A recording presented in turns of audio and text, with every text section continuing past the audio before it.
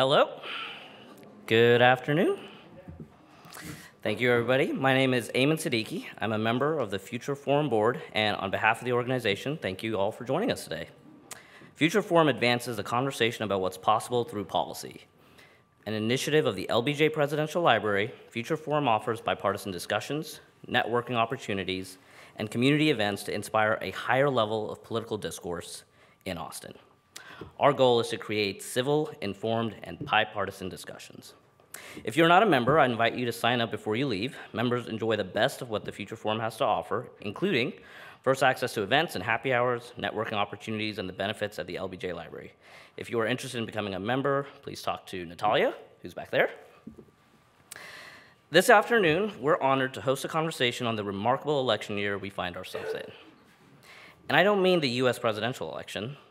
This year, more than 60 countries will head to the polls, representing nearly half of the world's population. In our conversation today, we will focus on 3 consequential elections in Taiwan, Mexico, and South Africa. Moderating today's discussion is Ambassador Larry André, visiting professor at the LBJ School of Public Affairs, who retired from the State Department's Senior Foreign Service last year after an incredible 38-year career in global public affairs. During his career, he has served as ambassador in Somalia, Mauritania, and Djibouti. Please keep in mind there will be time for questions at the end of the program, and now I'll turn it over to Ambassador André to introduce the panelists and start the discussion. Thank you.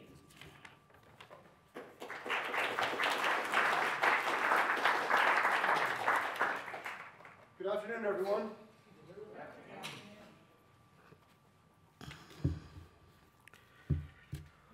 So I was going to introduce myself, but I think that was adequately covered.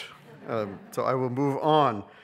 But I will comment that I've observed elections in probably a dozen different countries in Africa, the most memorable of them being Kenya, Cameroon, Nigeria, Sierra Leone, Guinea, and Tanzania. To varying degrees, they were challenging elections.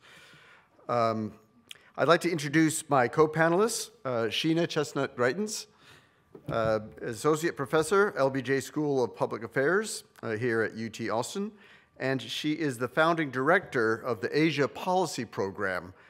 Dr. Greitens' research focuses on security in East Asia and authoritarian politics and foreign policy. Let's see, Ken Greene, Associate, why don't you all come on up? Is it? Oh, okay. No, I've got it. Never mind.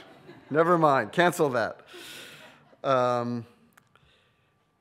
Ken Greene, Associate Professor of Government at UT Austin. His research also focuses on authoritarian regimes, as well as elections and voting behavior in new democracies, with a particular emphasis on Mexico. Laura Seay, Research Associate at the African Center for the Study of the United States at the University of Pretoria in South Africa. Her research explores non-state governance actors in the Eastern Democratic Republic of Congo, which is a long-disturbed region, and U.S. foreign policy in African conflict zones. We definitely need to talk.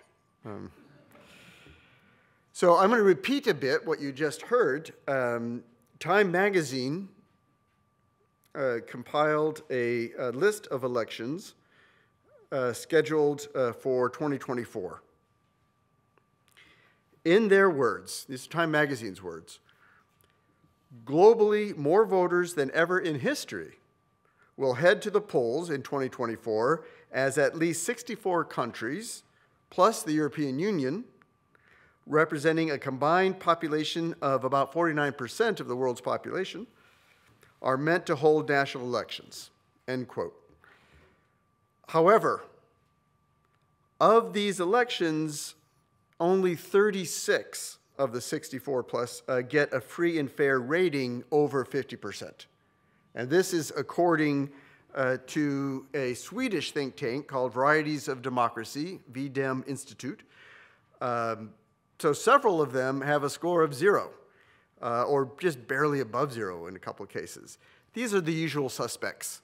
Russia, Belarus, Iran, Syria, Venezuela, North Korea are some. There's several others. It's interesting to look at the whole list in the article. On the other end of the spectrum, on the happy end of the spectrum, VDEM's top 10 ranking with scores between 93 and 97% are, in order, Belgium, which gets first in class, Finland, Korea, Portugal, Czechia, Taiwan, UK, Slovakia, Uruguay, and Austria. That's the top 10, folks. We're not on it. The United States comes in at number 18 with 83%. Mexico at number 21 with 75%. South Africa at number 23 with 72%, all respectable. Sometimes elections that are expected to be neither free nor fair produce surprises. I remember in 1990, that was the year that I got sworn in as a diplomat, so I was paying attention to these things. The incumbent Sandinista government in Nicaragua was widely expected to use state power to ensure their retention of that power. In fact, they were voted out. Later, they were voted back in and subsequently took measures to suppress their political opposition, so that thing wouldn't happen again. In the Gambia, a country I know well, a small country in West Africa, in 2016, Adama Barrow defeated longtime dictator Yahya Jammeh in an election predicted to be unfair. Jammeh publicly recognized his opponent's victory, yay Jammeh, but then said he'd stay president anyways for the good of the people. So he wasn't going anywhere. And it took a big international and domestic effort to force him out, which it finally did. I was ambassador in Mauritania at the time. The Mauritanian president was very close to Jammeh. I went out to a small town in the middle of the Sahara where that president was and got him to agree to go to Banjul, the Gambia, and make the final push onto the plane, which he did. I observed Kenya's national election in 2007. The election was free and fair. The election was fine. However, both sides used dangerous hate speech directed at the ethnic communities associated with their rivals. Not fine. When the government blatantly manipulated the election results, substituting fabricated numbers for the true vote counts that were already publicly known. I mean, people at each of the voting stations had taken photos and sent them to these civil society groups that were keeping parallel counts. Everyone knew what the real numbers were, but the government insisted on falsifying the records to keep the incumbent in power.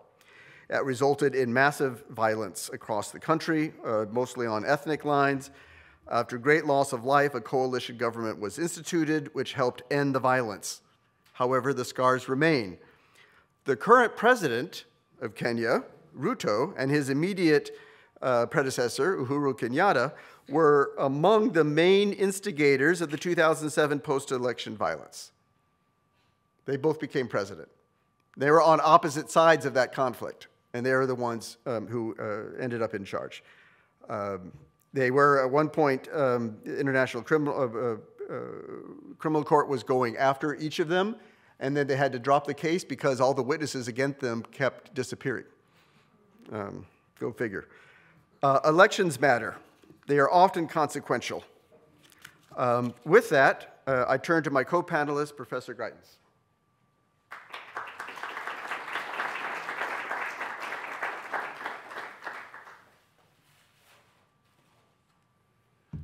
Good afternoon. It's a pleasure to be with you all today.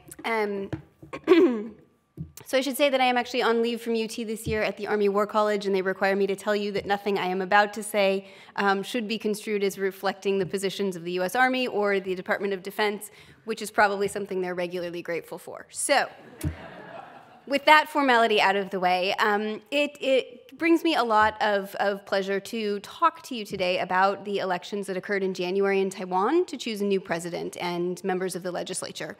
That's especially true because I wrote my first book, in part, about the period when Taiwan was under martial law, under the single-party rule of the Kuomintang, the KMT, and was very much not a democracy. And I actually looked at the behavior of the secret police, the intelligence organizations, and the repressive apparatus, and the patterns of state violence that resulted before Taiwan democratized.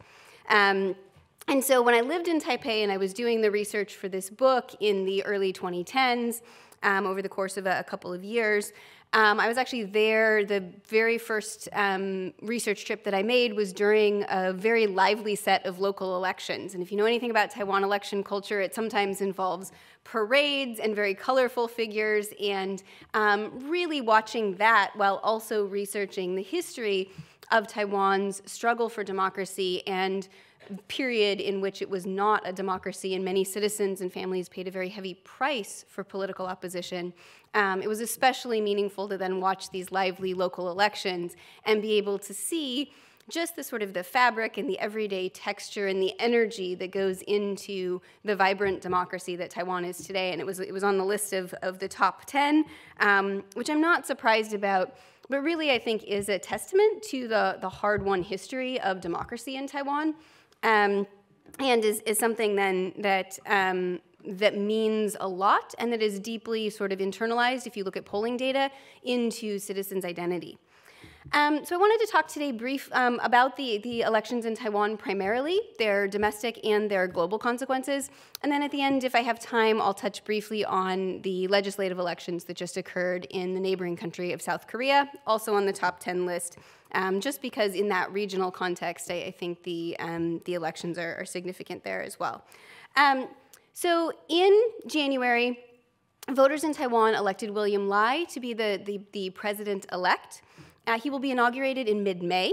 And so we're in this period right now where we know who the president is, we know who the new members of the legislature are, but President Lai will not be inaugurated until May. And he was previously the vice president to President Tsai Ing-wen, the outgoing president, who served 8 years. She was elected twice to the presidency. So this is a turnover from within the incumbent party. So there is not a party change in the presidency, even though we have a new president, because the current one, Tsai Ing-wen, is term limited. The vice president is also Xiaobi Kim, a woman who, until she returned to Taiwan to run for the vice presidency, was Taiwan's representative to the United States. In the sort of quirk of Taiwan's strong unofficial relations with the United States, she's technically not titled an ambassador, although you will often hear her referred to as such in colloquial discourse, but she was the representative of Taiwan to the United States. So has very strong ties in the executive branch on Capitol Hill and in civil society in the United States as well. Legislatively, the results were somewhat mixed, meaning that there will be some constraints on President Lai's domestic agenda. I won't go into a ton of details here because I do want to focus a lot on the regional context of the elections, where I think the consequences are potentially sort of more significant for regional and global peace and stability. But it's important to note that we, sitting in the United States or global media, tend to cover the Taiwan election as if its outcome was driven by cross-strait relations with Beijing and the threat of potential war in the Taiwan Strait. But when you look at the issues that brought voters to the polls, that mobilized them, and that were on their listed priorities, yes, that's there. It's an ever-present factor that shapes life and electoral politics in Taiwan, but so were issues about economic performance and employment and the cost of housing and things like that, bread and butter issues that voters, particularly younger voters, were quite mobilized by. So I just want to sort of, before I move on to talk about the strategic context, I want to remind us all that was a factor, but not the only or even maybe the most significant factor shaping electoral outcomes.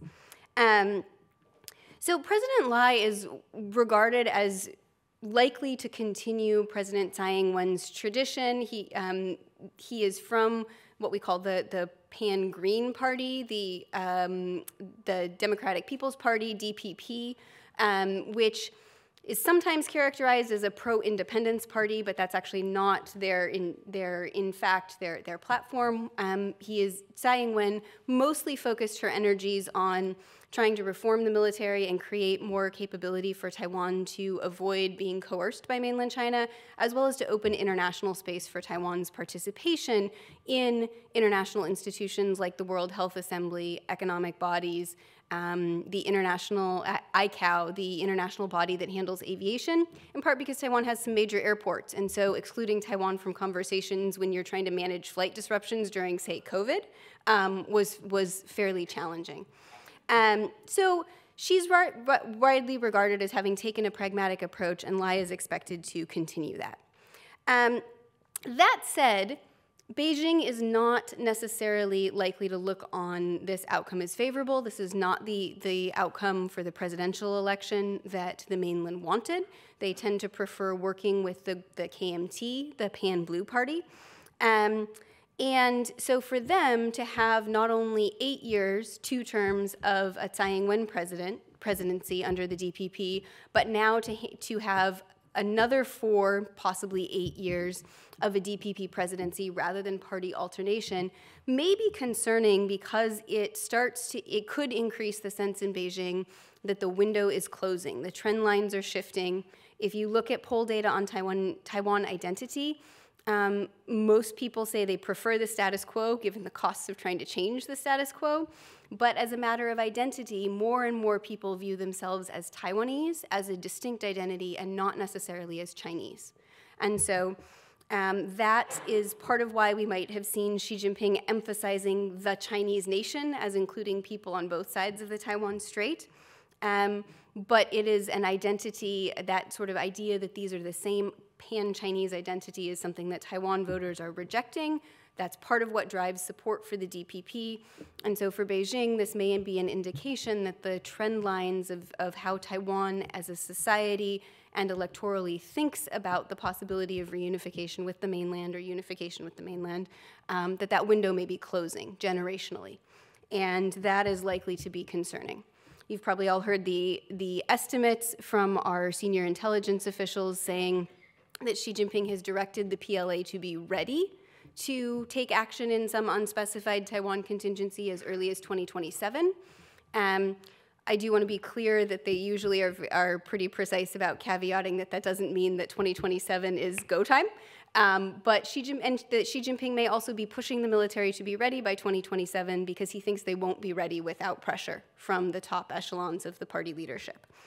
However, all of this makes for a fairly combustible mix of political ingredients heading into the inauguration in May. And so my read on Antony Blinken's trip to Beijing, so I did an interview with BBC yesterday, and one of their questions was, why is Blinken going 2 days after the United States announced a security assistance package that includes a lot of foreign military financing for Taiwan? Isn't this a bad time to go? And the answer is, well, in that sense, Beijing is likely to be particularly unhappy about that piece of the legislation, as well as some of the support for AUKUS and submarine cooperation that is included in the bill that President Biden signed yesterday. However, one reason why Blinken may have decided not to postpone that trip is that if you're looking at an inauguration on May 20th, that is typically a flashpoint. It's a moment of elevated tension.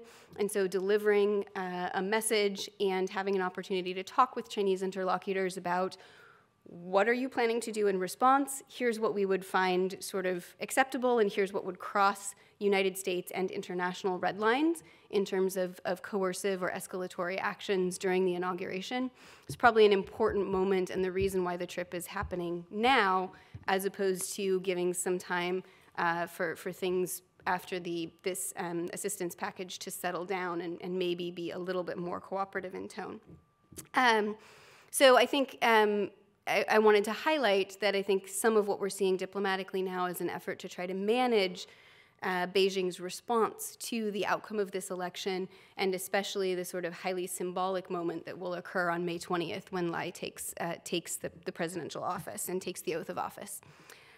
Briefly, just wanted to highlight also that there were elections earlier this month in South Korea, also a country that experienced military authoritarianism for decades and had its own, difficult, challenging, hard-won struggle for democracy in the late 1980s. President Yoon, this was not a presidential election, it was a legislative election, the effect of which is that the South Korean president may be slightly more likely to focus on these regional issues and regional peace and security, in particular strengthening his alliance with the United States and potentially support for allied efforts to support Taiwan. That is because the outcome of that election was that the opposition party, the party that the president is not from, won a majority, not a supermajority, but a majority, which they also had before the election, so there actually wasn't much shift. But President Yoon was hoping for, he has fairly low approval ratings right now, he was hoping for more legislative seats to be able to make progress on his domestic agenda because he's being criticized for not doing more on that front. And this will really, I think, kind of constrain him from doing so. So he may look to foreign policy to secure his legacy in the next couple of years as he finishes his term. He's got about 3 years left, so a fairly long time to know that you're going to be hemmed in by opposition in the legislature. So I think what we're seeing is, again, a fairly combustible next 1 to 2 months in East Asia. But also a lot of senior attention from some pretty experienced officials who are going to be looking to manage tension, especially China's response, Beijing's response to the inauguration in Taiwan. But again, even if that set of issues and that particular focal point is well managed, there are these long-term trend lines and tensions in the region that are unlikely to go away. And so as different electoral cycles play out, you'll probably see this pattern of tension ebb and flow, both with the electoral and domestic politics of the region, as well as of some of these international dynamics. So I'll stop there and then happy to answer questions later. I look forward to the rest of the panel. Ken, I believe I'm supposed to introduce you and ask you to come up to the podium as well. So thank you.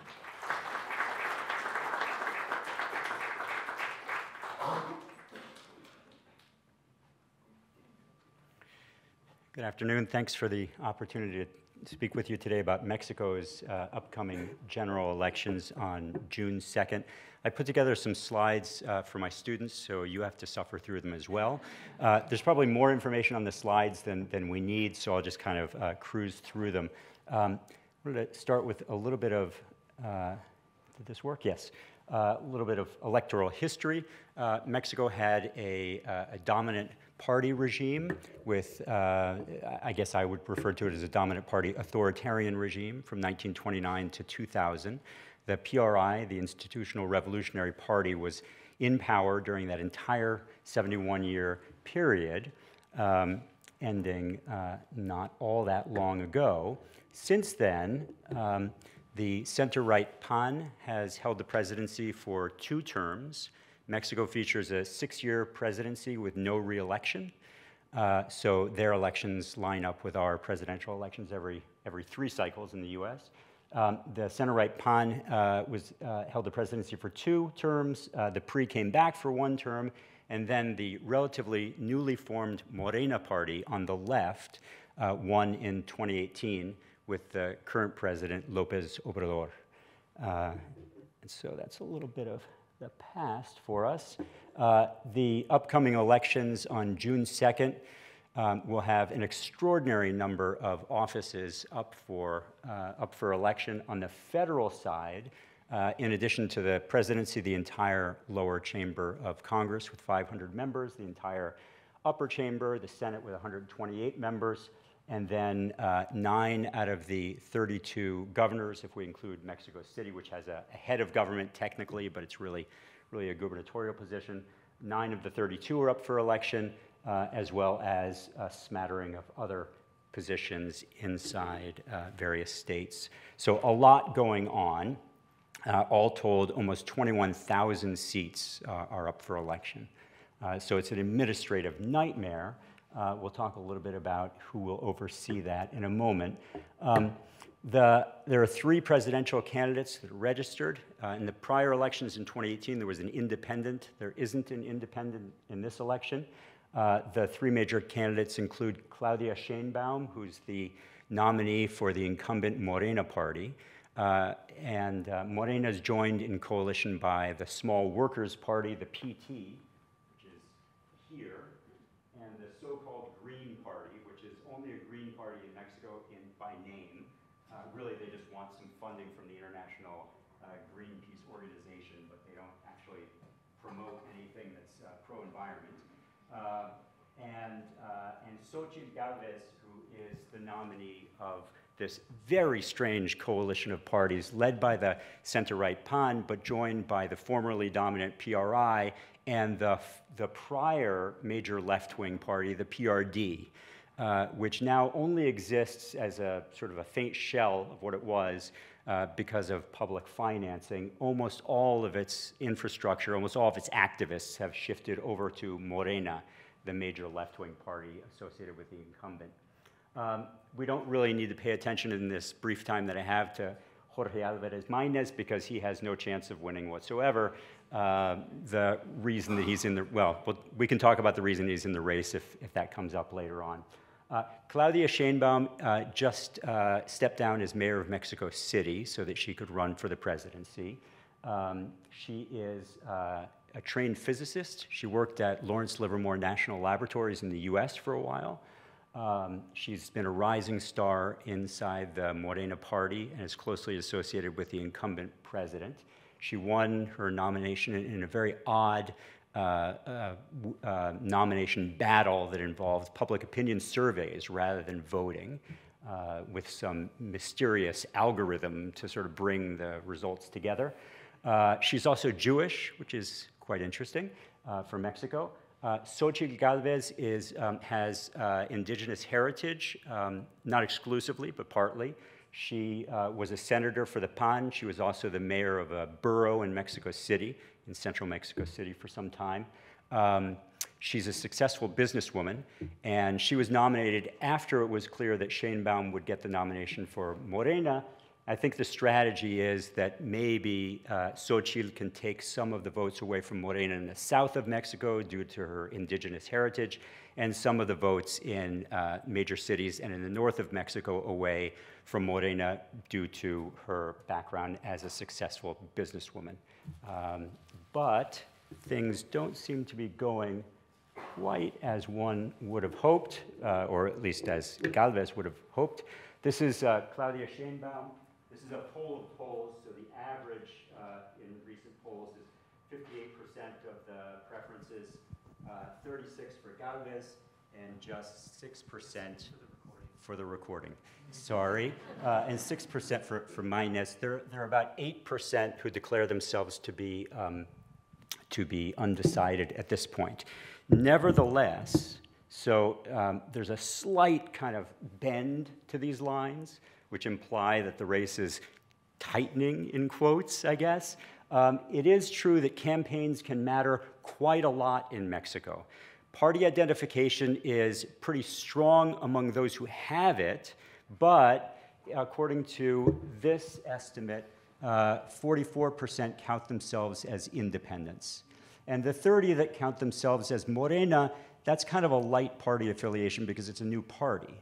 So, you can't really have developed this lifelong sort of attachment where you would define yourself as a Morenista, in a deep sense. I think that could shift. So I don't expect the election to go in favor of Galvez, but I do think that there's room in the legislative portion of the elections to whittle away at Morena's majority. I think that they may achieve a majority, but they won't achieve a supermajority. We can talk about why that matters later on. A couple of comments about electoral integrity. The elections are overseen by one federal institute. It's autonomous from the federal government, though. 2 minutes? 2 fingers? I saw 4. And it organizes elections rather than, say, the county-by-county organization that we have in the U.S. There's almost no private money that's permitted in the electoral contest in Mexico. About 0.3% of all the funds can be raised from party activists. The remaining 99.7% of funding is public, and it's doled out according to formula, as is all the mass media time. So the INE, the Federal Elections or National Elections Institute, will tell all of the TV channels and the radio stations what ads they have to run when, so that it's all controlled by formula. It's the exact opposite of the Citizens United circumstance in which we find ourselves in the US. There's a free national voter ID card. You have to show the ID card to vote, and it's matched to the voter registration rolls. It carries quite a bit of information. The polling places are staffed by poll workers who are selected at random from among registered voters. It's akin to jury duty in the United States. There are ways to get out of it, but people do serve. They get some training. They get a small stipend. And partisan poll watchers are permitted in the polling stations, so they can oversee what's going on. Finally, paper ballots are used. They're marked with sort of a crayon, and then fingers are marked, or thumbs rather, are marked with indelible ink to show that people have voted. Those paper ballots are then counted. The partisan poll watchers can watch this process. The results are written on a big piece of paper that is posted outside the polling station, and the results are then sent to a district level sort of place where they're computerized and sent off to INE, which will show the results in real time. And I think that's all that I have for now. Right, we can talk about those other things later on. So let me introduce Laura Seay, who's going to speak about South Africa.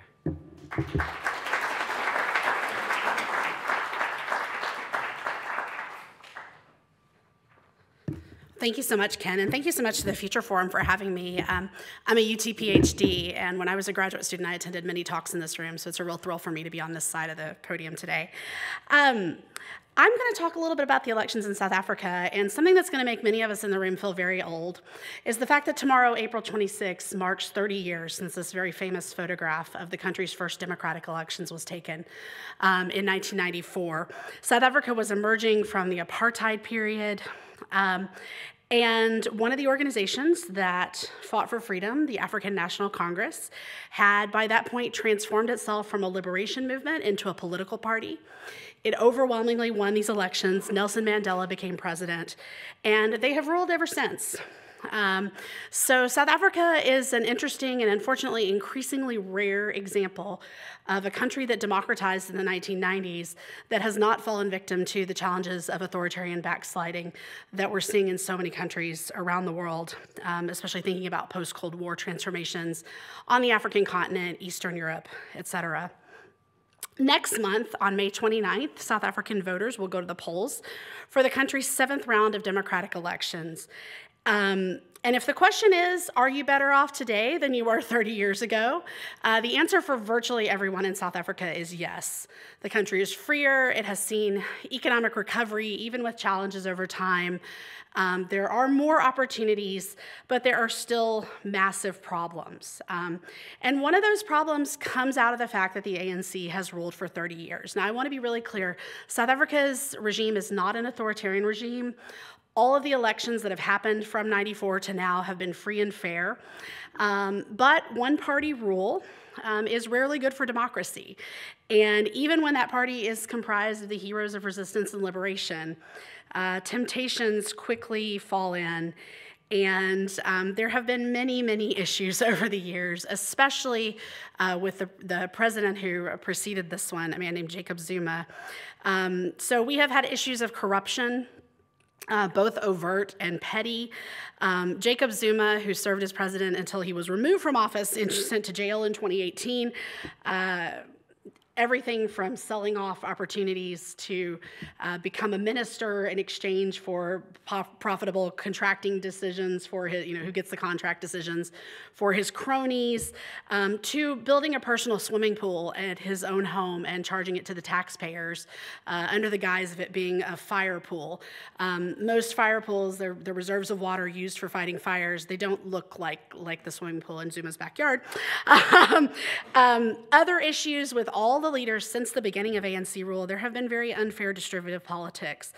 We now have a broad body of research showing that public goods have been and continue to be delivered first to the constituencies with the highest levels of ANC support. So if your voting ward voted 99.9% for the ANC and the voting ward next door voted 98.7% for the ANC, you got running water first, you got electricity first, you got modern sanitation first, all these kinds of things. This has meant that for a lot of folks in South Africa, there is growing disillusionment with ANC promises and leaders. And this is exacerbated by the fact that although the ANC came to power with a lot of talk about revolution and moving the country into a sort of social justice-oriented social welfare state, or even into a socialist revolution, some of those guys were old school socialists, that inequality has continued and continues to worsen. The country is still highly segregated. There are issues over land reform, access to land, particularly for Black folks, housing and housing quality, the ability to live in a decent place. The electrical grid, which is broken in part due to Zuma's corruption and having sold some deals to these men called the Gupta brothers who ruined the system, and crime, which is a major problem, especially in urban areas. In recent elections, we have seen decreasing turnout. And we now have about a generation and a half of younger people who either were not born in 1994 or were not old enough to remember apartheid. And because they did not experience the horrors of apartheid and the very violent years in the transition period from 1990 to 1994, they do not have the same loyalty to or the same reverence for the ANC that most of their elders have. Many older South Africans have sort of reflexively voted for the ANC because of their liberationist past. But younger folks don't see that, and they want to know why they can't question what the ANC does. They want to know why they can't question Mandela. Were all his decisions wise? So, the election that's coming up in May will be the most contested election in South African history. There are 52 parties contesting the national and provincial elections that are happening this year. And of those, there are about 6 major parties that are likely to garner the most of the vote. So South Africa has a 5-year election cycle. So every 5 years, provincial and national elections happen at the same time. And then 2 years later, there are municipal elections. So the last municipal elections were in 2021. And that was the first election ever where the ANC polled under 50% nationally. That is, they won fewer than 50% of seats in municipal offices, city hall, that kind of thing at the national level. The polling that we're getting right now is pretty good quality, and it is showing that the ANC is going to likely get well below 50%, which is necessary to form a government in the country's parliamentary proportional representation system. The latest polls show the ANC getting between 37 and 41% of the vote, so that will still be enough to be the dominant party, but they will not have enough to form a government on their own, which means they are going to have to enter a coalition. The most likely coalition party is the Democratic Alliance, the DA, which is coming in second with about 20 to 27% of the vote at the moment. And South Africa has never had a coalition government before. The ANC has never had to share power. So it's a very open question as to what's going to happen. Presumably, the current president, Cyril Ramaphosa, will be re-elected president. His party is going to win, so they will ensure his election in the deal. But we are in a really interesting time in South African politics and a really interesting time in South African history. And it is chaotic. There's a lot of uncertainty. But I also want to argue that this is a positive for democratic consolidation. As I said, it is rarely good for democracy for one party to rule. It is good for there to be contestation. It is good for a robust opposition to question what the ruling party is doing. It is good for power to change hands back and forth between parties. And the old, what we call the two-turnover rule that we would teach in introductory comparative politics, when you've gone back and forth 2 times, you can say you're a consolidated democracy. So I think that that South Africa is slowly and steadily moving toward a more democratic future. And this doesn't undermine the ANC's accomplishments at all, but it hopefully is going to spur them to do better and spur the leaders of the party to crack down on corruption at every level. So I look forward to talking about this, and I believe now we're going to move to the Q&A time. Thanks.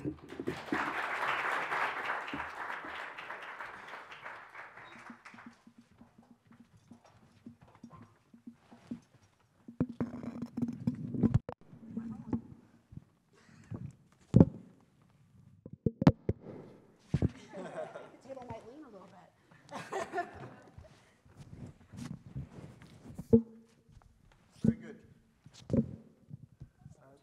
Before we take questions, can I ask for a couple words on...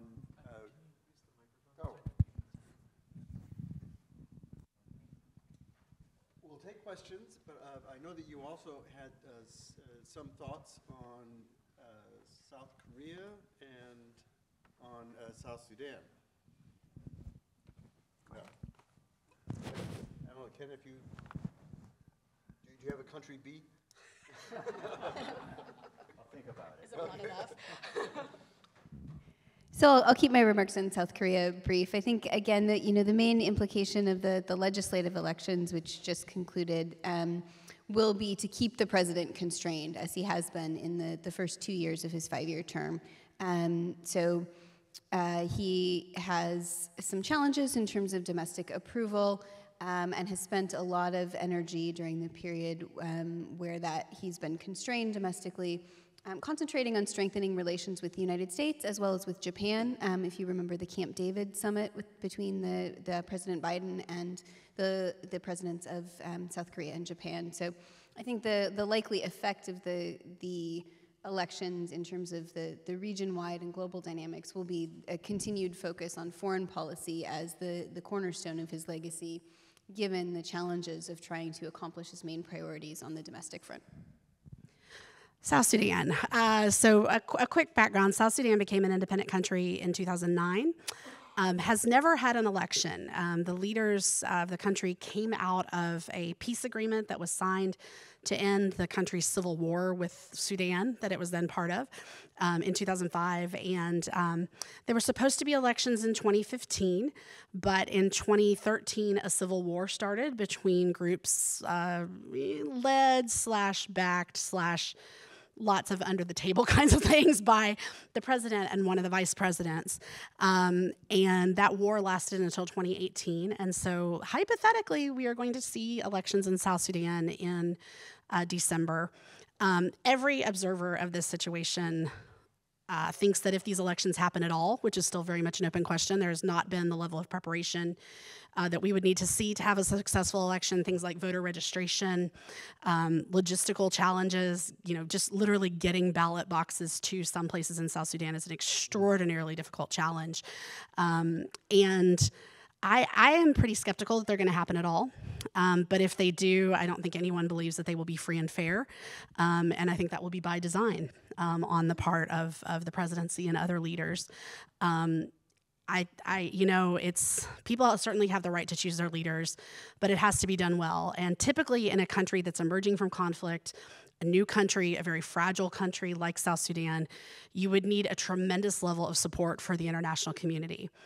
So I was living in the Eastern Democratic Republic of Congo right before that country had its first elections in 2006.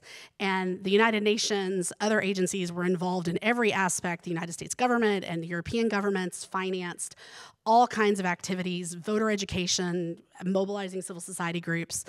we're really not seeing that level of attention in South Sudan that would be necessary for a successful election. So I'm pretty skeptical, unfortunately. Good. I take questions.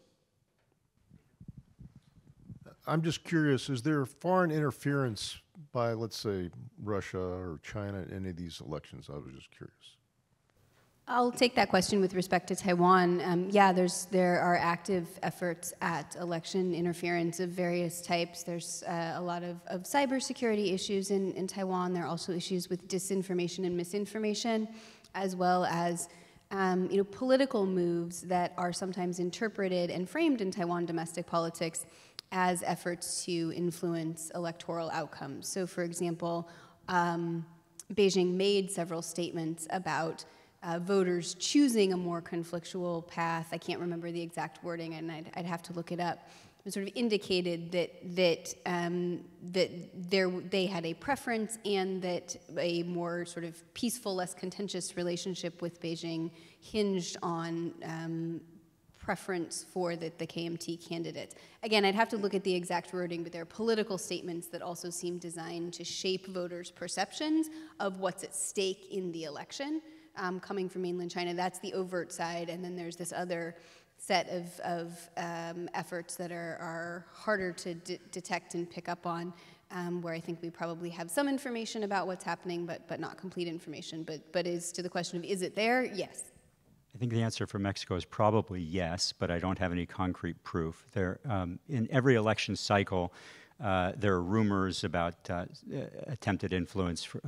For instance, following the 2016 elections in the U.S. with Oxford Analytica, and the targeted Facebook advertisements, there were rumors that similar things had occurred in Mexico. Social media is not at all regulated by the National Electoral Institute, so it's quite likely that there are attempts to sway people. In this particular election at the presidential level, there isn't a need to sway people in favor of Morena if that's the foreign country's interest, and there really isn't a chance of I think, getting Galvez over the finish line ahead of Sheinbaum. So any influence would probably be associated with either gubernatorial elections or Congress, and I don't have any concrete information about it, but I'd be surprised if there weren't attempts, I guess. So South Africa, there's certainly plenty of social media disinformation and misinformation campaigns, just like there are everywhere in the world right now. One of the other challenges is that about a year ago, actually, the president of South Africa, or someone high up in the South African government, was challenged by the United States ambassador that the country was collaborating with and supplying weapons to Russia for its fight against Ukraine. And there was a ship in a place near Cape Town called Simon's Bay that was being loaded. And they had pictures of it, they had evidence, and this caused a massive diplomatic row. The ambassador was called in. It was a whole thing. That seems to have died down. I haven't heard a lot about that lately, but certainly there is concern. I think that South Africa is not an unflinching ally of the West, maybe is the best way to put it. The history there, the Cold War, the United States was on the wrong side of history in apartheid South Africa. We sided with the apartheid regime because they claimed to be anti-communist. The South Africans also had, the apartheid regime also had a very close relationship with Israel. That's part of the story of how both countries came to acquire nuclear weapons, although South Africa no longer has them. It's the only country ever to denuclearize. And so the South African government has been extremely critical of the situation in Gaza. As you may know, they took Israel to the International Court of Justice a few months ago, and we're still waiting on a final ruling from The Hague on that. But all of that has kind of led to an environment where there is a mistrust of the West and a feeling that the Soviet Union was on our side back in the day, because the Soviet Union did a lot to support the liberation movement, training cadres, supplying weapons, those sorts of things. And President Ramaphosa is very much a product of that era. He came out of the country's trade union movement, rose up through the ranks of the ANC. And so I think he's someone who might be a little bit more inclined to trust Moscow. Now, does that mean that Moscow will come to his aid to help him win an election that he's already predicted to win? that to me is an open question, and it seems to me that the Russians, their interest in Africa is more in the Sahel, where they are taking over a lot of the security functions that were previously undertaken by the French and by the United Nations. But you know, there's nothing I wouldn't believe could happen in that situation at the moment.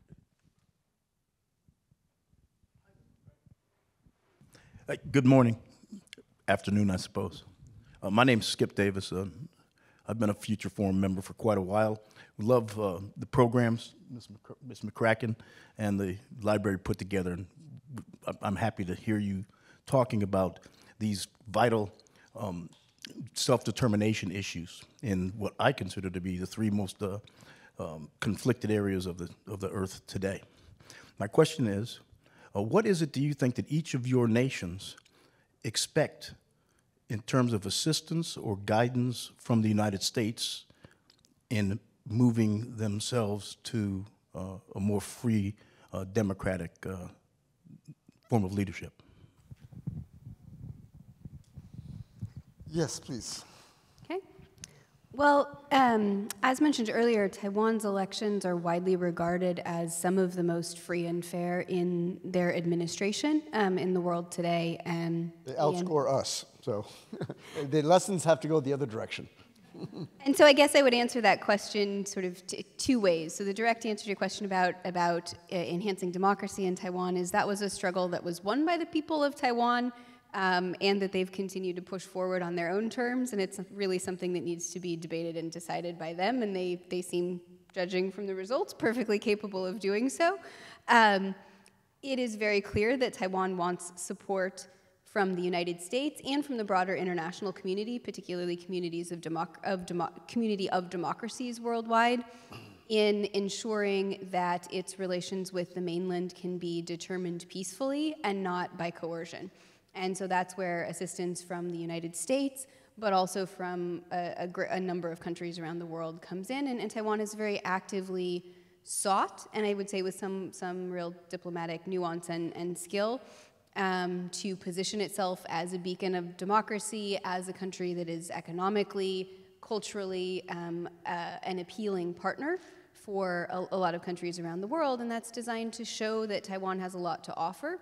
As a partner, as an example, as a participant in the global community, because it recognizes that just if you look at the math, an island of 20 to 25 million people, compared to a nation of 1.3 billion with one of the world's most powerful militaries and very high levels of military spending, those, just numerically, those are tough odds.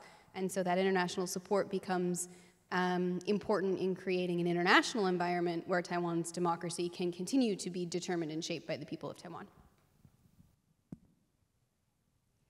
So I'm not sure that the people of South Africa want anything from the United States at this point, the leadership. As I mentioned, there is this very problematic history of the U.S. being on the wrong side. It took until 1985 for the United States Congress to pass a major piece of legislation condemning the apartheid regime. And those of you who were around at the time or have studied it may remember that Reagan vetoed that law. There was enough support in Congress to override the veto. But there is still a lot of bitterness, a lot of feeling of mistrust. So I'm part of something called the African Center for the Study of the United States. And I think that our name kind of gives away the game there, that we are interested in a decolonial project. We are interested in flipping narratives. So many U.S. universities have a Center for African Studies. Why should African universities not have centers for studies of the United States? And one of the things we're really interested in is what lessons can South Africa teach to the world. So I don't want to be indelicate, but yesterday on this campus, there was a very relevant happening, which South Africa has a lot of experience with. What happens when peaceful protesters are met with overwhelming and disproportionate force? Does that kill dissent? Does that solve the conflict that one is trying to solve? And the answer from South African history is a resounding no, right? That actually what that will do, if you think about something like the Sharpeville protests, which we know as the Sharpeville Massacre, when people went to protest at a local police station and the police responded by firing on the crowd, including many children, it tends to bring more attention to the cause. It tends to bring more interest. It tends to bring more people into the cause. And that's the kind of work that I think most South Africans are more interested in now than what can the U.S. do for us. Ken, can you wrap it up for us?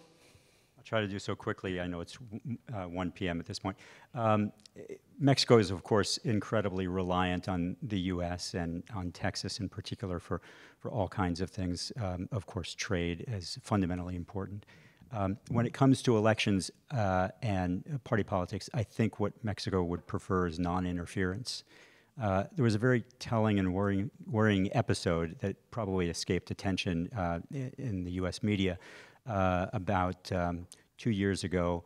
The sitting president, López Obrador, thinks he lost the 2006 elections due to fraud. The margin was 0.5 percentage point, and it stuck with him. He just can't let it go. He somehow convinced the current U.S. ambassador to make a public statement that he has questions regarding the 2006 elections. I don't know why it was important for AMLO, the sitting president, to make that happen, and I have no idea why the U.S. ambassador went out of his way to make a statement like that in public. It caused such a scandal that the Biden administration had to quickly backpedal, try to take it all back. I'm a little surprised that the ambassador kept his job after that, frankly, but the point is that I think non-interference when it comes to questions of elections. Well, that's it. Thank you, everyone. We should really wrap up. Thank you all. Thank you all, and I want to say a quick word of thanks, especially to Larry, Sheena, Laura, and Ken for the informative discussion. And thank you all for being here. We'd love to tell you more about Future Forum and what we have in store. Natalia Morgan, our donor and membership manager, is going to be over here at the table if you have any questions. But thank you, and have a good afternoon.